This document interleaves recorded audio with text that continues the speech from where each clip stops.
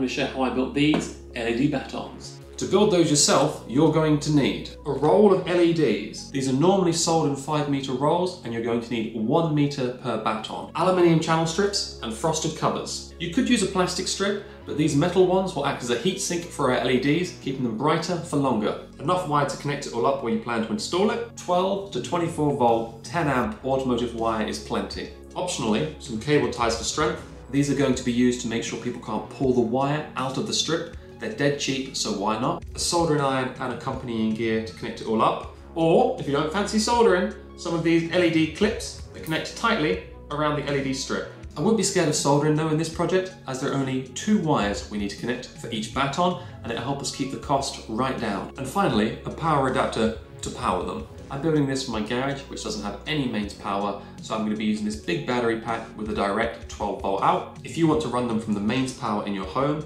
you're going to need a transformer like this, though most likely a much bigger one, as this could only power 1 batten. No matter what you buy, make sure you get the correct voltage. Normally 12 or 24 volts, these are 12. LED strips normally always advertise their voltage and watt requirement per meter, so make sure your transformer can supply enough watts for the number of meters of LEDs you're going to be running. For example, these are 10 watts per meter, I'm going to be running 5 meters, so I need to make sure my power supply can provide at least 50 watts, so there's no harm in having more. Links for all these products can be found in the description. Well, that's enough prep work, let's get building. I've brought waterproof LEDs due to the damp in my garage, and they come wrapped in this plastic shell. To keep them waterproof after you've cut them, you'll either need to buy some end caps or just fill them with some hot glue. Keep in mind, you should only get these if you need them, as it costs more and it will affect the cooling. While we're up close and personal with the strip, we can see the indicated safe cut line every 3 LEDs, as well as the bare contacts to snap or solder onto. To make your life easier, it's worth buying LED strips with an adhesive backing pre-installed. If yours don't have this, just use some double-sided tape. Start by pulling away some of the tape backing and push the strip tight up to one edge. Now, work your way along, revealing more tape as you go, but don't reveal more than you need, as it will just get stuck everywhere. The waterproof case can be tight, but it does give you some wiggle room to move the strip inside it. As I went along, I kept running my finger up and down the strip to ensure it's all flat and flush to the edges. When you get closer to the end, start to think about where the tidiest cut line will be. Once you're happy, it's time to cut the strip along a cut line. Here I cut the strip line really close to the stuck down edge, as I don't plan to run a wire out of it. If you do, then you may want to cut it more even. Now let's prep our wire. Strip back the outer plastic and then reveal both inner wires. This is really easy with a wire stripper, though you could use a sharp knife, but please don't use your teeth. Give it a good twist to stop it fraying.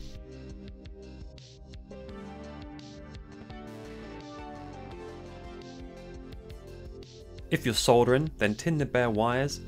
To make this easier, I've got them supported on a pair of pliers. Then tin the LED strip the same way. It may look like it's burnt, but that's just the flux coming off the solder. To prevent the contacts touching the bare metal, I'm wrapping the wire in some heat shrink with a slot cut in the side so I can slide it over the strip.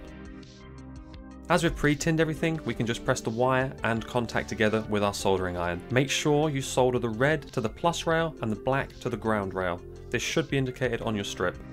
Then slide the heat shrink over the strip and use a heat gun or a hairdryer like me to set it in place. If you're using an LED strip to wire connector though, you won't need to do any of this.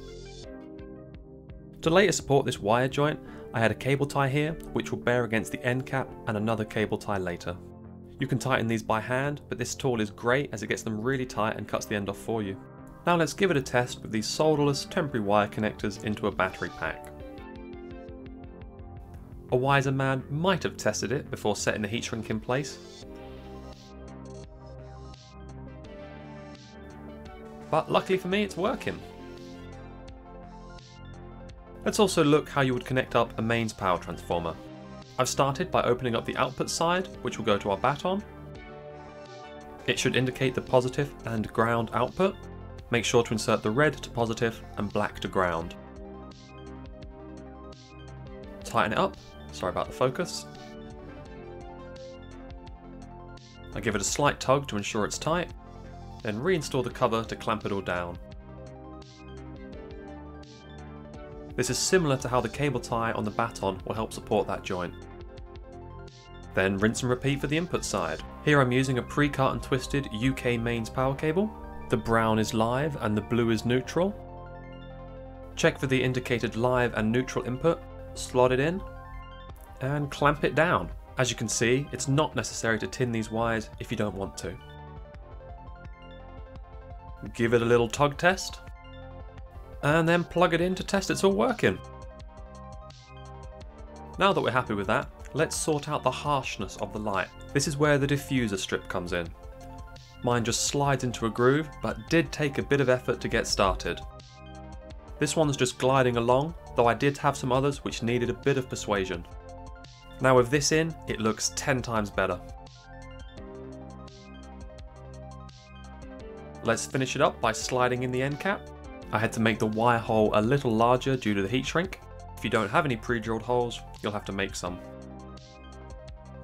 Wrap around the other cable tie, making sure it's tightly pressed up to the end cap.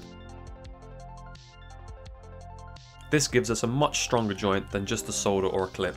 And then you've just got to rinse and repeat those instructions for all of your battens, and that brings us back to this. If you have any questions, please ask in the comments below. If this video has helped you out, give us a like. If you want to see how I install these in my garage and view the end result, give this video a watch. Boom, boom, boom, boom. Am I going to get sued by the mouse?